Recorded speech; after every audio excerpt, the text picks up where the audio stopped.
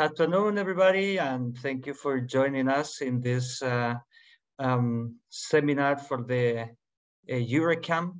EuReCa-M is the European Renal and Cardiovascular Medicine Working Group from the European Renal Association.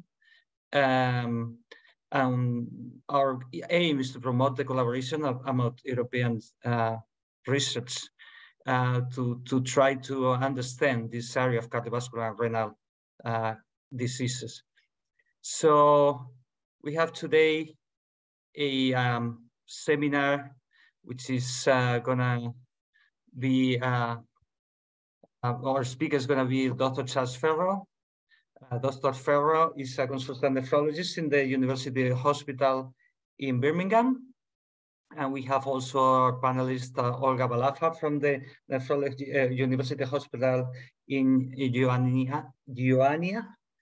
I'm myself, José Valdivielso from the Vascular and Renal Research Group in the Biomedical Institute for Research in Lleida and the University Hospital of Arnau Vilanova. Lucia del Vecchio. Lucia del Vecchio is a nephrologist in the Santa Anna Hospital in Como, Italy. And well, I guess that now, Charlie, if you want to start, we will listen to you. Okay, thank you, José, for that lovely introduction. So today I've been asked to talk about echocardiography or cardiac magnetic resonance imaging for cardiac assessment in CKD patients. And it's one of those talks that seemed like a very good idea when we first proposed it 2 or 3 years ago, but I'm not sure how it's going to go today. So these are my disclosures. None of them are particularly relevant for this presentation. But to help me sort of focus this talk, if I can start off with asking the audience a couple of questions. So the first one is, how many people here currently have easy access to 1, echocardiography, 2, cardiac magnetic resonance imaging, 3, both, or 4, neither? I think you get the option to vote now. Right, so echocardiography, nobody has access to cardiac magnetic resonance imaging. Oh, wow, okay, I wasn't expecting that one. I thought some people might. But some people have both. 11 out of 45 have access to both. That's my fault for not asking the question properly. And neither. Okay. So I'll move on to the next question then. How many people here actually regularly use cardiac magnetic resonance imaging for cardiac assessment in patients for CKD and end-stage kidney disease? For 1, clinical, 2, research, 3, both clinical and research, or 4, neither? And again, if you vote now, I'll give it a few seconds. So it should be 11 out of 45, I think. But neither, most like in the previous answer, but it seems like in clinical research and for both. So there's quite a bit of a spread there, but clearly it's being used. And that's our experience. It's being used more and more in the UK. Not so much in America, but it's coming a bit closer. Okay, so that'll help me. That helps me quite a lot. Thank you for answering that. The cunning plan for the next 20 or so minutes is I'm going to talk a bit about echocardiography and cardiac magnetic resonance imaging, talking about the generic advantages and disadvantages. Then I'm going to come back down to a bit more basics as to why is cardiac imaging important in CKD and kidney disease, and that unfortunately goes back to talking about morbidity and mortality, which will bring us on to uremic or CKD-associated cardiomyopathy and the 3 main factors: mass, function, and fibrosis. If we have time, we'll probably skirt through other issues like valves, ischemia testing, and aortic stiffness. But at the end, I'd quite like to share with you a case that we've been working on quite recently, which I think hopefully might help bring together a lot of the points we're going to discuss. So let's see how we get on. So what is echocardiography and cardiac magnetic resonance imaging? Well, echocardiography is basically sound waves. And so high-frequency sound waves are emitted by a probe. They bounce off different tissues of different densities, and when they bounce back, they're picked up by a receiver, and you can watch the pictures, images on a monitor. And these are, what I'm showing you now is fairly good quality echocardiography, and it's much better than the last 10, 20 years. And you can get quite detailed pictures, and for clinical purposes is often all we need. One of the main advantages with echocardiography is that you get to see blood flowing, and you can measure blood using Doppler, and is why echocardiography remains the modality of choice still for assessing valves and flow through valves. Cardiac magnetic resonance imaging, and so before anybody objects, that's not a patient, that's one of my research fellows' heart. All my research fellows have got a heart. I wish I could scan their brains to see if they actually had a brain half the time, but they definitely all have hearts that we've scanned. And that's Luke at the bottom. So cardiac magnetic resonance images basically uses high power, very powerful magnets with high frequency radio waves to change the axis of spin of molecules within the body. In particular, we're interested in proton molecules. A quick run through the pros and the cons. So echocardiography is cheap.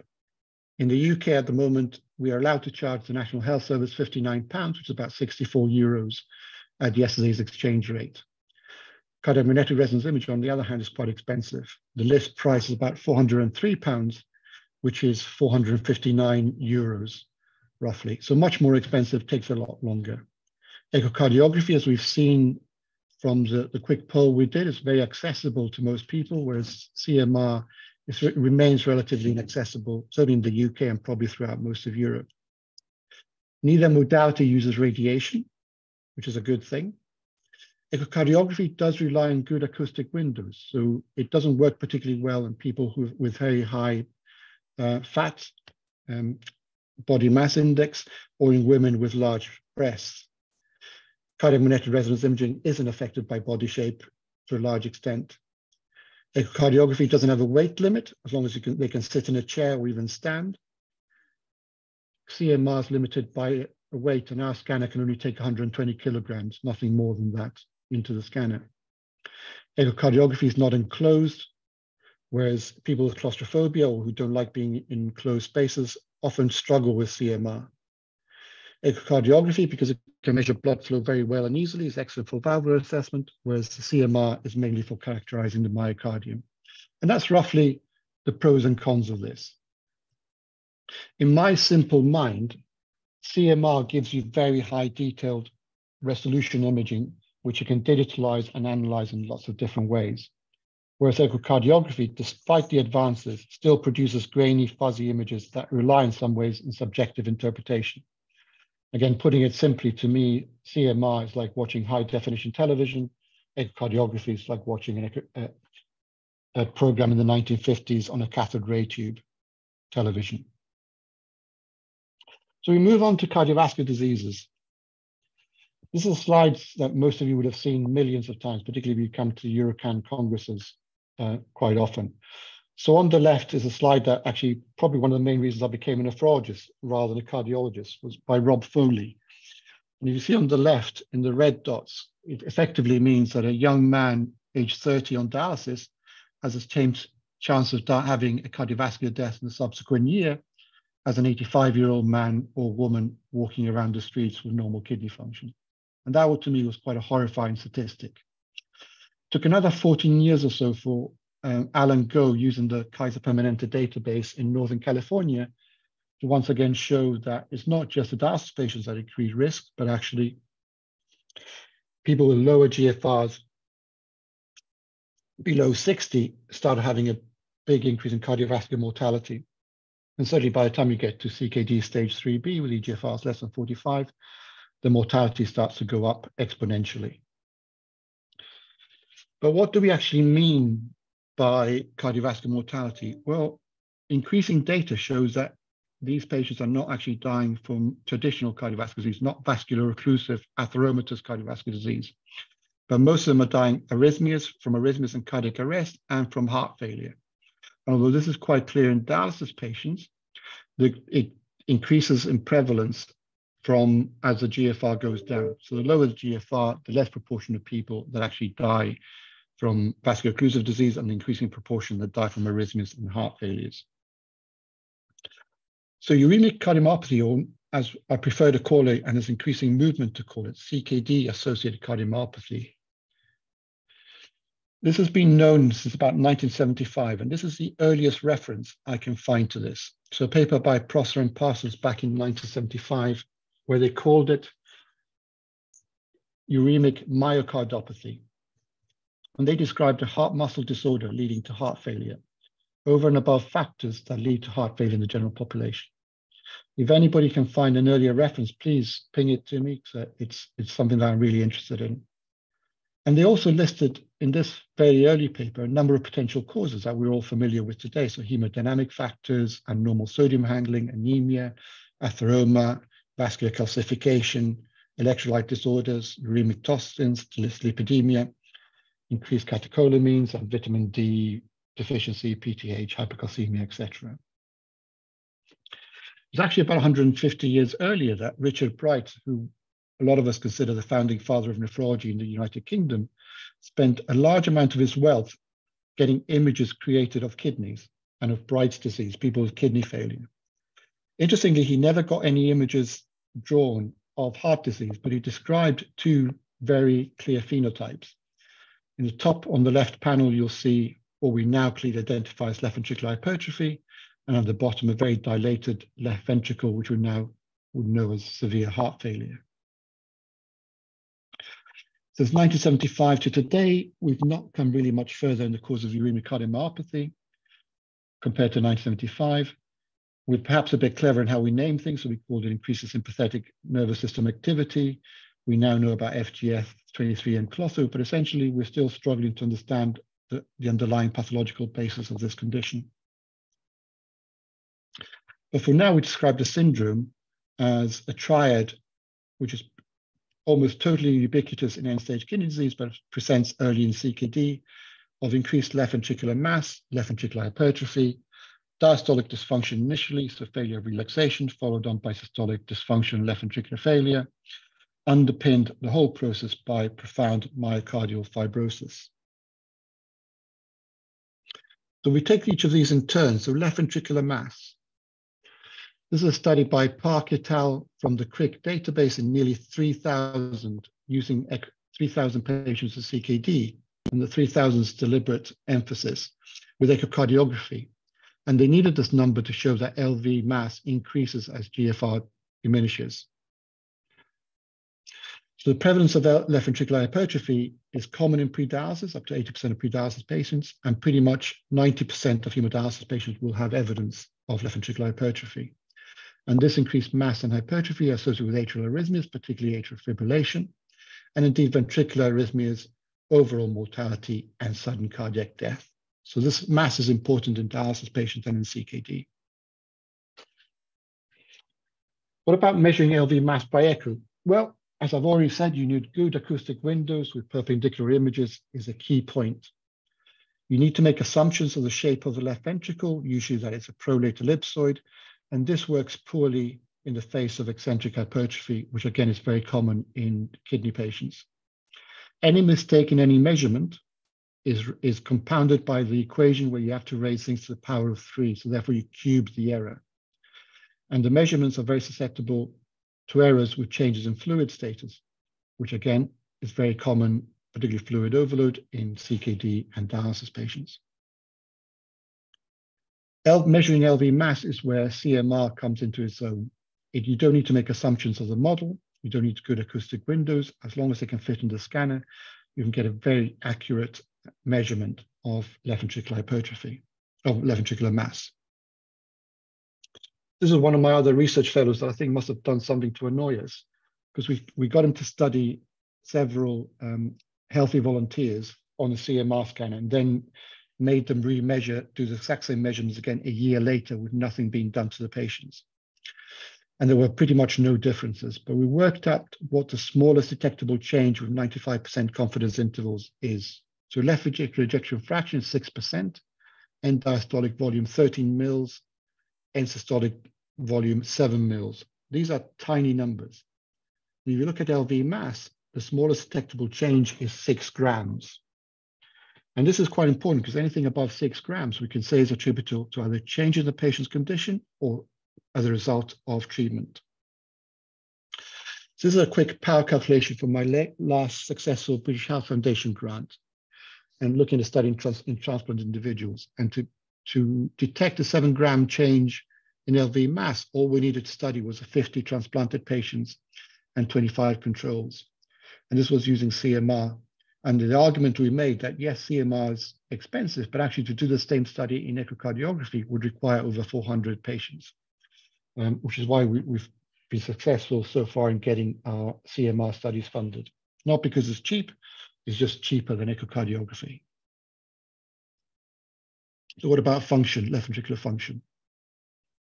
So usually when we talk about left ventricular function, we talk about the ejection fraction. Now, ejection fraction isn't a measure of left ventricular contractility. All it is a measure of ventricular emptying. When you talk about contractile function, you're actually looking at 3 measures: radial function, longitudinal function, and actually a spiraling twist function, which is very much not dissimilar to twisting, trying to get the water out of a towel. Again, this study by Parkett on 3,000 prick patients using echocardiography shows that diastolic dysfunction, so failure of relaxation, is very common and increases with CKD. Systolic dysfunction isn't that common, but again, increases in prevalence with decreasing renal function, and is almost ubiquitous in dialysis patients. So the prevalence of diastolic function is about 70% in CKD stages 2 to 3 and over 90% in hemodialysis patients. Diastolic dysfunction is associated with left ventricular mass and left ventricular hypertrophy and is associated with increased mortality. The prevalence of overt systolic dysfunction, so pump failure, is much less in CKD, only slightly higher than the general population. But in dialysis patients, it's extremely common, 10 to 30%, and that goes hand in hand with increasing mortality from heart failure. The prevalence of subclinical dysfunction is almost ubiquitous. All patients with CKD and end-stage kidney disease will have some measure of left ventricular dysfunction if you look at it strongly enough. And even this subclinical LV dysfunction has a strong association with mortality. You can measure regional function using echocardiography, for example, this is a technique we've often used in the past called spectral tracking. Basically, you divide bits of the myocardium into segments, and you see how they move relative to each other, and that's called strain, or you can see how they move with time, and that's called strain rate. But you can see from these pictures, there's a lot of subjectivity in how you draw these circles involved. It's much more elegant in CMR. So what you can do in CMR is you can tag, so this is feature tracking. You can tag relatively small areas, sections of the myocardium, give them a label and watch them how they move relative to each other. And this gives you very, very, very accurate measures of global longitudinal strain, for example, which is probably the most widely studied measure of left ventricular function. And this kind of deformation imaging is strongly associated with mortality and associated with fibrosis, which is what we're coming to next. Oops. So this is a very strange study from Japan that I don't think has been repeated in 2005, where they managed to get just over 100 patients on hemodialysis and performed cardiac biopsies on them. And on the left, you see a 56-year-old male on dialysis for 7 years with a lot of interstitial fibrosis in this light pink stuff around the myocytes.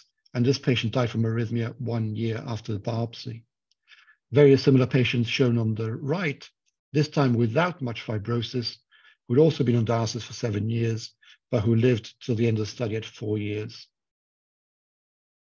And in fact, when they did statistics on these patients, if you had more than 30% fibrosis area and you were on dialysis, you were almost certainly, there's a very high chance you're going to be dead after 3 years of follow-up.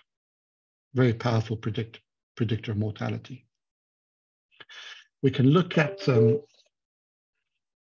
fibrosis using CMR, using late gadolinium enhancement. This is work from Paddy Mark, also in Glasgow, one of our EuReCa-M members as well, who unfortunately can't be with us today. And Paddy, back in 2005, published a large number of dialysis patients who were being worked for transplantation. And he found 2 distinct patterns of fibrosis in those patients in the left ventricle. So in the top panel, this is subendocardial fibrosis, very confluent areas. And this is consistent with somebody having had a myocardial infarction. So the area supplied by the arteries is occluded, dies, and that's where the gadolinium comes. And I urge you to have a look at this panel A, because I'll show you something very similar later on. So this area that I'm highlighting is an anterior wall infarct.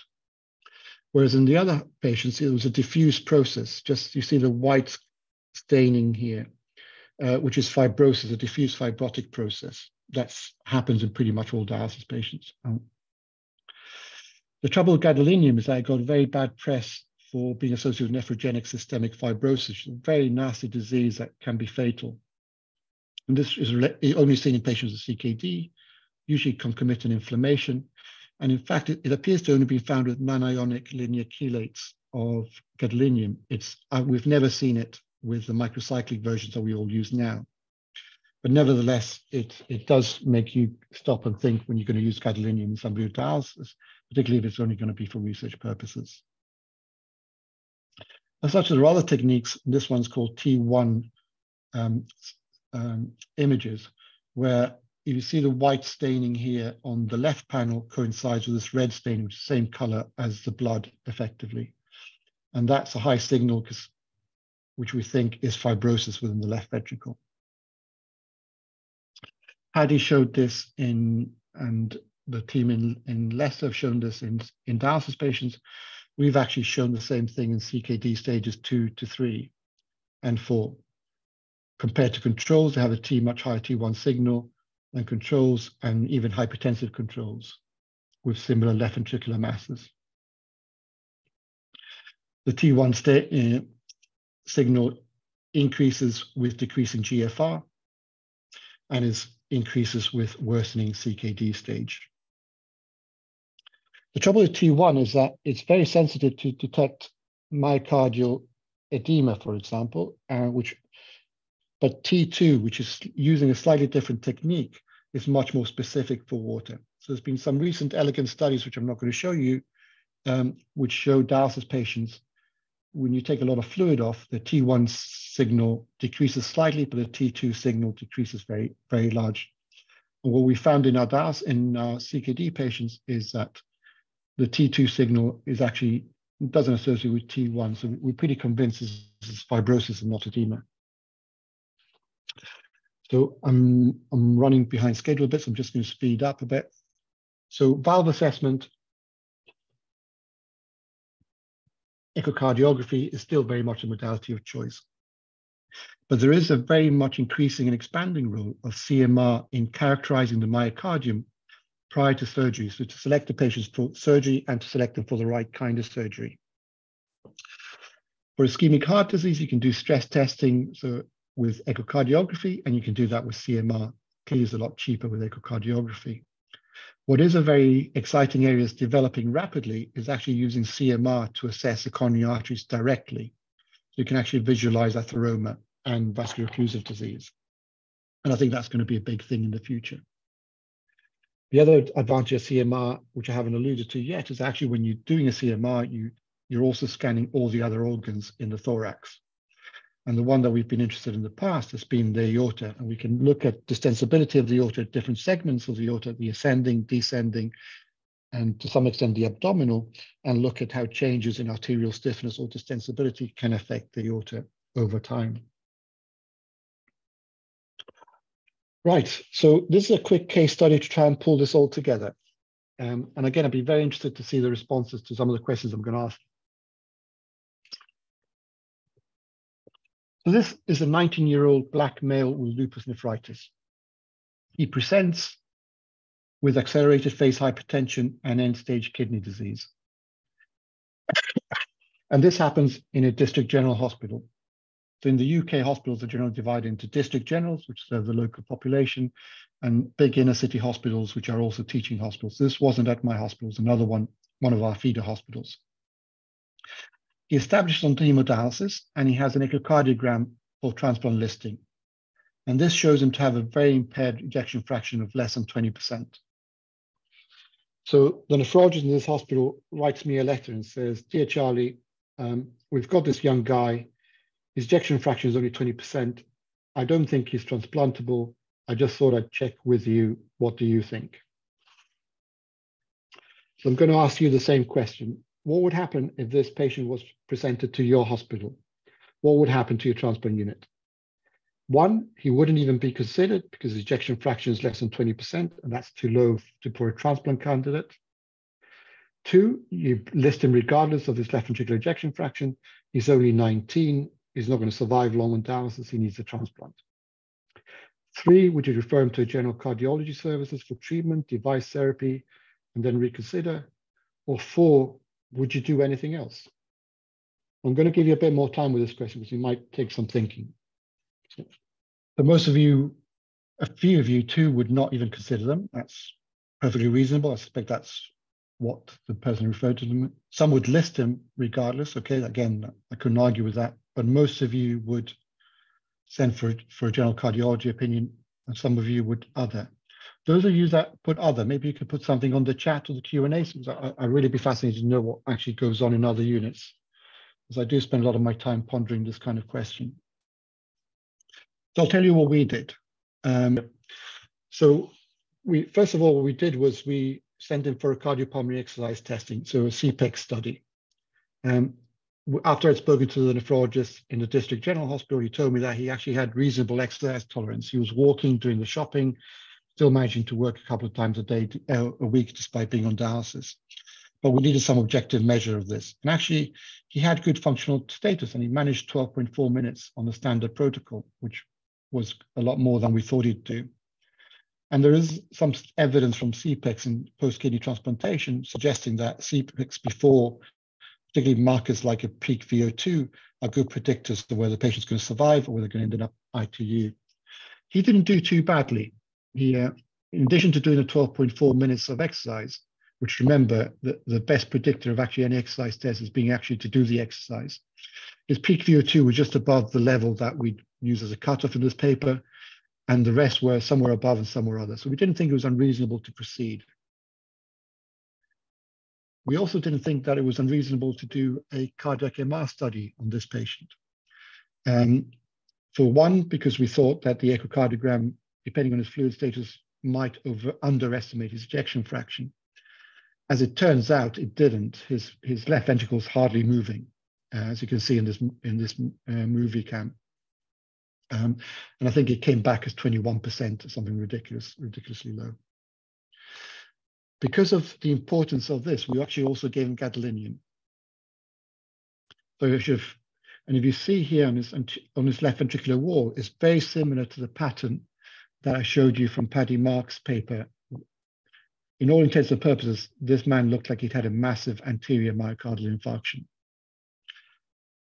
So we had no choice but to proceed to an angiogram. I just let you see the pictures. Now, I spend a lot of my time with my cardiology colleagues looking at angiograms they've done in our CKD patients. And this is pristine. His vessels look completely normal, which is probably what you'd expect from a 19-year-old, but not from somebody who'd had a large anterior MI.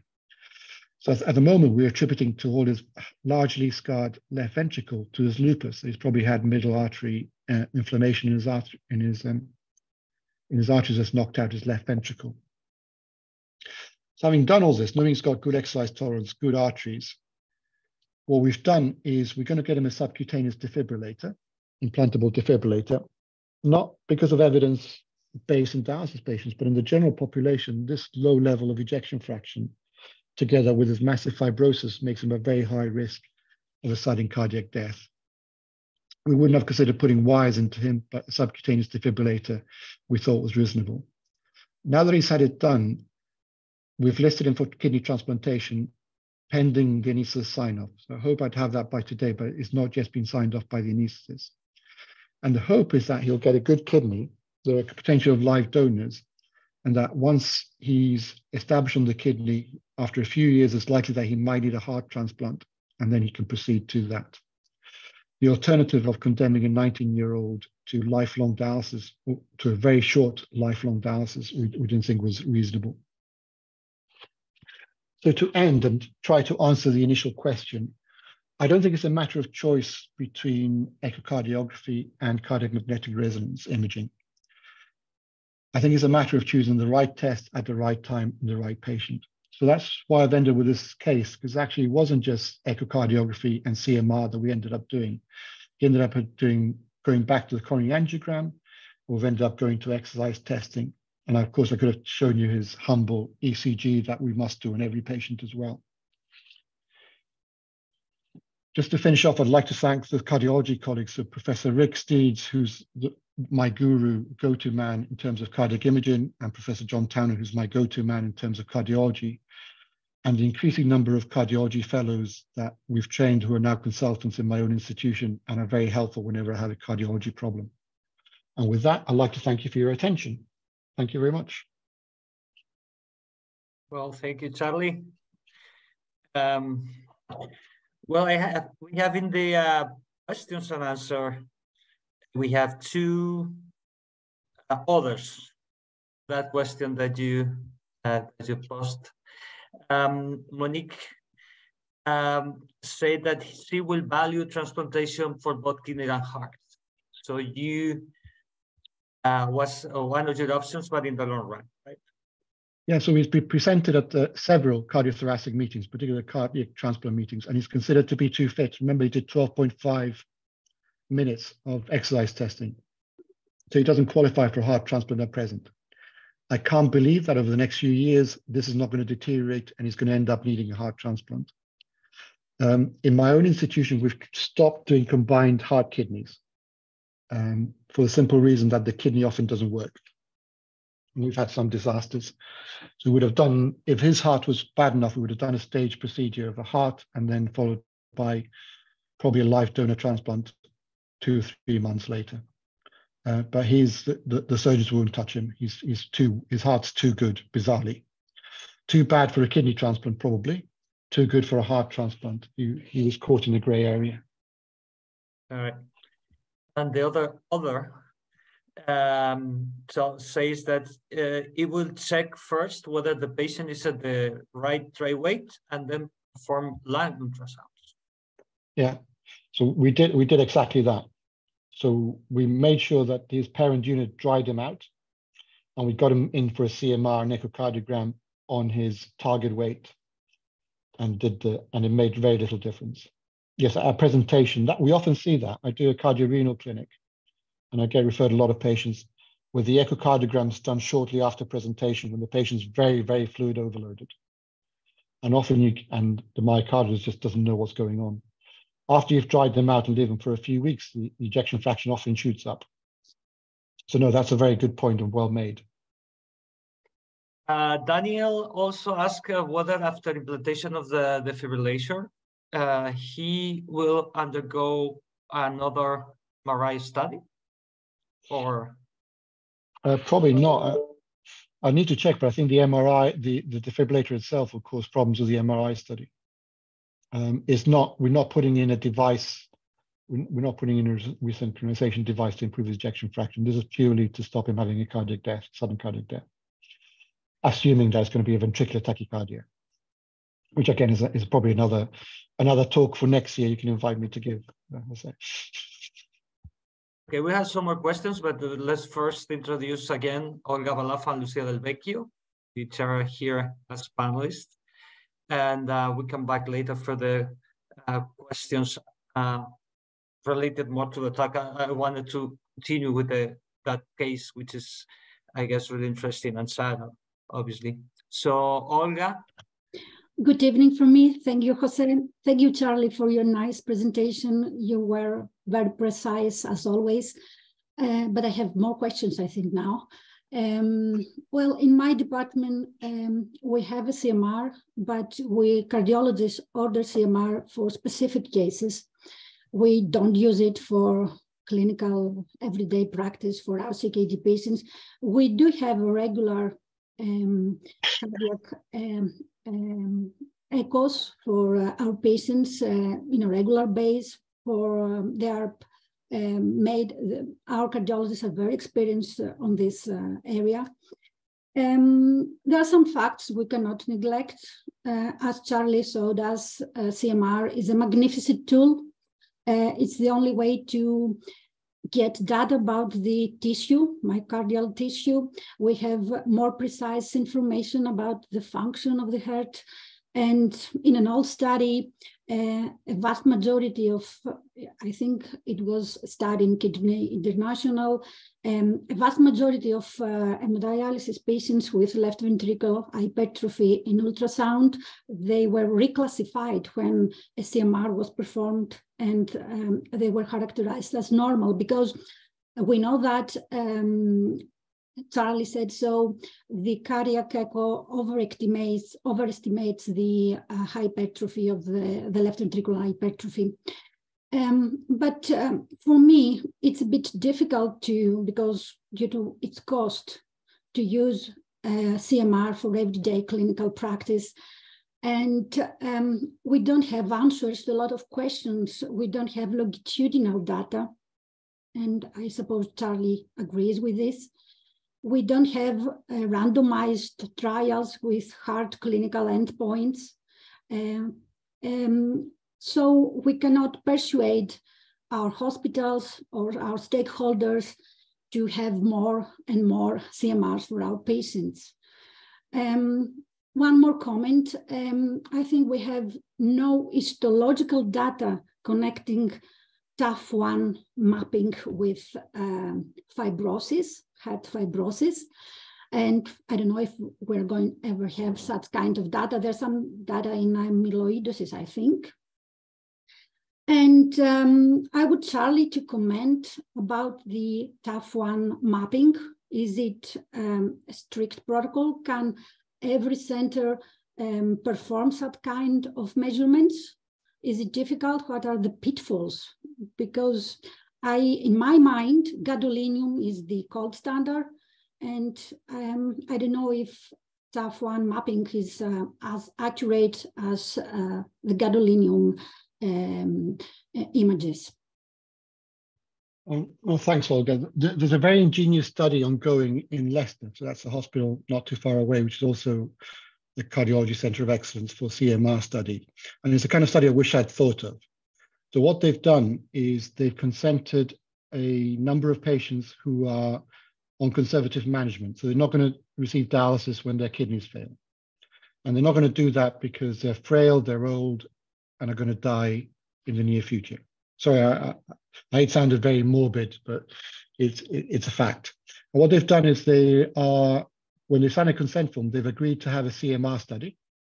They're having a CMR study now, and they've agreed for them to have a post-mortem when they die. And then they will get histological evidence. I don't think we can do the Japanese study, the Bioki and stuff. I don't think anybody can ethically justify a heart biopsy in dialysis patients. Mm-hmm. But no, you're absolutely right. A lot of what we do is theoretical. We look at T1 mapping and link, and it seems that images are very similar to gadolinium. And when you do the T1 score against gadolinium enhancement, they correlate very nicely. But I couldn't put my hand in my heart, if you pardon the pun, and say this is totally fibrosis. It could be extravasated blood. It could be edema. Whenever we do T1, we also do T2 mapping, which is a bit more difficult, with the idea that if the T1's up and the T2 is up, a lot of that's probably water. Whereas if the T1 goes up or down and the T2 doesn't change, we think that's probably fibrosis. But I'm choosing my words very carefully, saying think. I don't actually know, as you very elegantly said. To answer your question, the technical things are done by my research fellows who talk to me a lot about phantom images, and it is a lot harder than just clicking a button in a machine and a number coming out. It's not like taking a picture with your phone. It needs sequences. It needs somebody to know what they're doing, to be reviewing the images as they're brought in. It's tightly protocolized, but it is operator dependent to some extent, much less than echocardiography. We've set up trials, randomized controlled trials using CMR, and we've been the reference laboratory for these studies. And it's never been a problem teaching other units how to do this. And the pictures we get back have generally been of very high quality. But it does need somebody interested. I reiterate, I make it sound simple because as a nephrologist, I don't actually do the test. But it is not like taking a picture with a camera.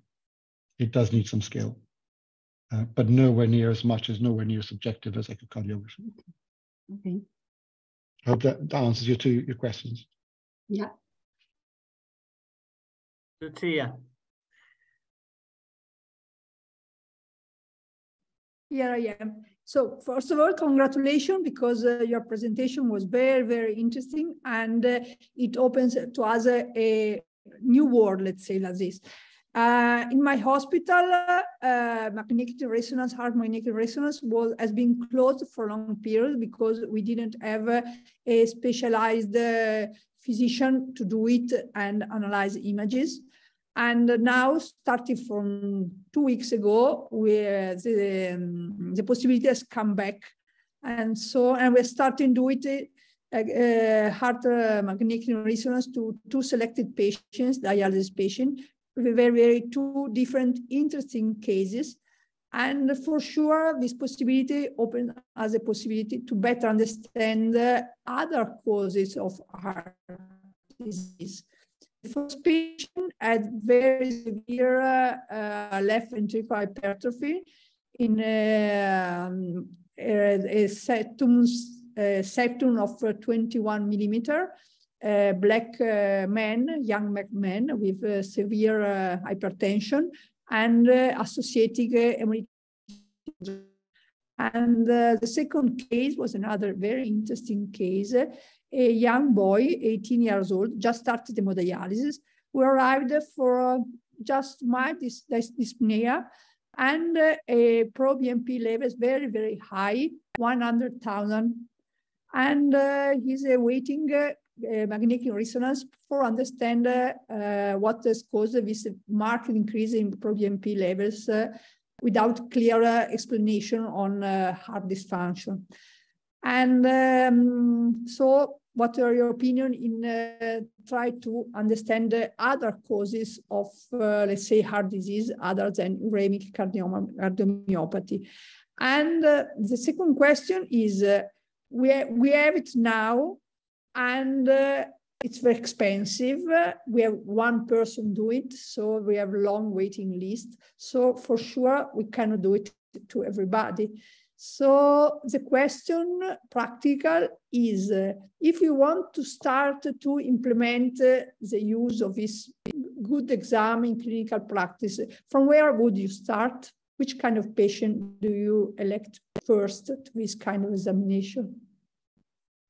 Gosh, there's a lot to unpack there, Lucia. Yes, I was interested when you said about the massive left ventricular hypertrophy in your Black patient. So in my hospital, one of the big interests is hypertrophic obstructive cardiomyopathy, so HOCM. And if somebody has an echocardiogram not organized by me or my colleagues, they end up in this hypertensive obstructive cardiomyopathy clinic, having genetic testing, the whole family being scared. And then they get sent to me because somebody wants to transplant list them. And then I spend a lot of time trying to convince them that it's not HOCM, it's uremic cardiomyopathy. They've got a long history of hypertension, they're on dialysis, they've had CKD for a long time. Common things are common. And I'm trying to get them listed. My aim is always to get as many people on the transplant list as possible, not to deny them. And battling with the HOCM doctors is a constant battle I have. It is good for that kind of thing in a lot of scenarios. So sometimes the images, the echocardiography images look funny. They just look weird. And we've detected amyloid. We've detected even a lymphoma once. So it is good to just work out what's going on. And if it is uremic cardiomyopathy or there's something else going on. Hopefully I didn't give you the impression that all my patients get an MRI scan. We're a massive institute. We've got 1,500 hemodialysis patients, 300 PD patients, and we transplant for a population of 5 million. So it's a small proportion of my patients that actually get a CMR study, but because it's a small proportion of an extremely large number, it does sound like we do a lot. So a lot of the times, it's like this young man I presented, he's fairly an extreme end of the spectrum, but we get a lot of people with unexplained heart failure. Or other features such as left bundle branch block in somebody whose left ventricle looks essentially normal. But we try and work out what's going on. The focus, my main focus being to get them active on the transplant list. and at the same time not waste a valuable resource such as a kidney. That's clinically where I've approached where my interest comes in from. In terms of getting the set up as a service, I suspect it's a very old-fashioned way. And we started off academically, research-wise, getting my cardiology colleagues interested in kidney disease, get them interested in this concept that they're actually not dying from heart attacks, from vascular occlusive disease, which is what most cardiologists want to do. They want to put catheters into people and squirt dye and look at the coronary arteries, and if the arteries are normal, they just walk away, they're not interested. It's trying to persuade them that it's actually myocardial disease. And once you get 2 or 3 people who are also interested in image, buying into that, then the cardiac CMR service available to renal patients exploded. I've got no problem getting my patients CMR'd, but that's because I've known Rick and John, for example, for the best part of 20 years now. And I work very closely to them and do joint clinics with them. So it's about working together. Okay, good point. Yes, definitely. I don't know what your cardiologist looks like, or whether you can have a glass of wine with them or not. But well, I think that's where we started. We are just at the very beginning of the road, and we are just starting with this new interesting cases. So I hope that it will open a new way of working together for sure. It's been one of the things that we've actually been ahead of the Americans. Hopefully, there's not many Americans listening to, because it's just not been there. They're just not reimbursed for it, so they're not particularly interested. We've had quite a few American companies wanting to test their drugs in small numbers of patients. Approach us and say, would we mind doing a randomized control trial with CMR testing for them? Now, it all went horribly quiet with COVID and Brexit, and nobody's interested in the United Kingdom anymore. But there was a lot of interest from American companies coming to talk to us about doing this kind of study, because you need small numbers, but you get a lot of information. Yeah, and bigger reliability in changes for sure. Standardization. Yeah, it's a joy when writing a grant. The numbers you quote are tiny. But equally justifying £400 a test or €400 a test is a lot of justifying. I think that the really hard question in everyday clinical practice is, how do I access my patients how do I access cardiologically my patients? How often do I perform the tests? For example, even the ultrasound, how often? I talk about asymptomatic patients, not for patients with symptoms or cardiovascular disease. And when, and that's what I think Lucia asked, which patients should go a bit farther and test something else? And what is this? What is the next step? What is the next test am I going to do for my patients? From my opinion, for example, I think we are overdoing a bit with the ultrasounds with echocardio in everyday clinical practice, at least in my department. And then what am I going to do? The next year, every 2 years, every 3 years, I'm going to have a stress echo? I think that's a hard question. We don't have guidelines for this. No, you're right. Again, if I approach it from my main interest, which is listing people for transplantation, this is going to be a plug for my talk at the ERA, where I'm trying to reduce the number of tests we do to get people listed. And we've pretty much said we do it at baseline when they're listed, and then if there's any change in clinical condition. The only ones we repeat regularly are those with aortic stenosis, because we know aortic stenosis can progress very rapidly in patients on hemodialysis. So we make sure I'm closely linked into our valve surveillance clinic run by my cardiology colleagues. And I plug them in, and I make sure that every year, if they're going to remain listed on the transplant list, they have to have a repeat echocardiogram. Because I agree with you, I don't think there's any point in doing tests for the sake of tests and to measure things unless you're going to do something active based on the result of that test. The same for ischemia testing. We've drastically reduced the number of tests we do. We don't repeat them regularly unless there's been a change in clinical condition. And we've increased the age from 50 to 60 that we routinely test them. And that, coming back to Lucia's questions, how you get cardiologists on board, is how I've got a lot of my cardiologists input. I've stopped them doing the routine things that they think is quite boring, and I've got them more into doing more interesting things that we might have to intervene and change practice with. But no, you're right. I think there's a huge amount of testing done. And unfortunately, a lot of this testing ends up with people not being listed for transplantation, like would otherwise would. On the other hand, coming back to the title of the talk, there are people who should be listed. And if you do the right test and show what's actually going on, like the 19-year-old, it's one step further forward. So it's not about doing too many tests or too little tests, doing the right test at the right time in the right person. Sorry to keep coming back to that.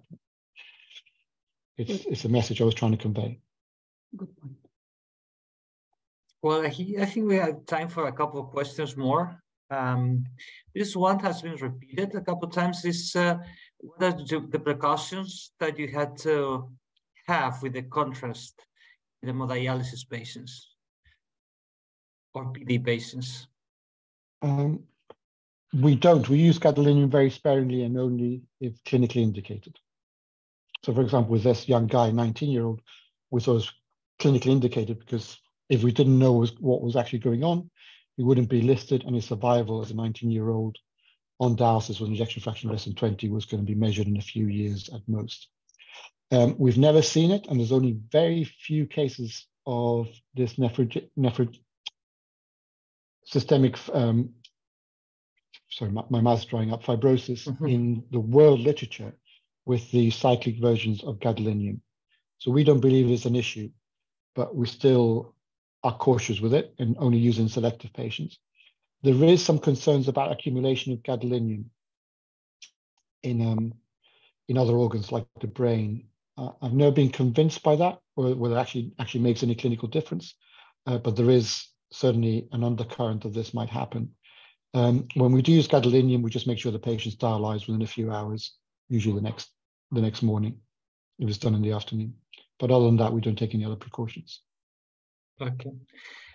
Andreas Buddha asked whether you think you expect changes in T1 and T2 values after the kidney transplantation. Yes, if I remember, I showed you Luke's heart scan. He's the research fellow that's doing that study. And I wish I'd scanned his brain because it's been very slow in the analysis, but that's the study. There is a small study from Brazil that does show T1 values come down, but they don't come particularly on T2. And mass doesn't seem to regress. But yes, the whole point of that study was not specifically about transplantation, but it's whether uremic cardiomyopathy is a reversible condition or not. Because if transplantation doesn't reverse it, I don't think any drug in particular is going to reverse it. And we should focus on prevention. Hopefully we'll be reporting on that study any minute now. Abdelhamid asked at the beginning whether there is any difference in the echo results if you do it pre or post hemodialysis. Oh, huge difference. If you do it before dialysis or just before the patient's due dialysis with volume overload, the ejection fraction goes down, the left ventricular mass goes up, particularly on echo. Not so much in CMR, but it's still affected by it. And if you do it straight after dialysis, again, there's a concept of myocardial stunning. We tend to do it on the non-dialysis days. And we try and standardize it to the non-dialysis day, usually on the Wednesday or Thursday of the week. Great. Anu asked, what is your approach to monitoring PA pressures in dialysis recipients, especially those with AVF? So pulmonary arterial pressures. Is that PA pressure? PA pressures. So looking for pulmonary hypertension. Yes, pulmonary hypertension is one of the great challenges because most of what we see in dialysis patients, which is labeled moderate to high probability of pulmonary hypertension, is probably fluid overload. So our first step is always to write back to the nephrologist and say, dry your patient out. And when they write back that he's dry, we say, try again. And then we repeat the echoes, and a large proportion of them settles. In those that we're not sure, again, I approach a friendly cardiologist and get them to do right heart catheters to fully exclude it. But most of the time it's purely fluid. It's not like liver disease where there's a particular direct pathological relationship with pulmonary hypertension. To my mind, most of it is just fluid. and the subjectivity of a lot of these measurements on echocardiography. So again, the moderate, in our site, mainly because of one of my cardiologist's particular interests, we've stopped measuring pulmonary pressures indirectly with echo. We actually call it probability of pulmonary hypertension. It's from mild, moderate, severe. All right. Well, I think we need to stop now because there is 1 minute ahead. I would like to finish asking you all for being here, Charlie, Lucia, and Olga. Everybody in the audience, I would like also to invite you, if you're interested in cardiology renal medicine, to join our working group, the EuReCa-M.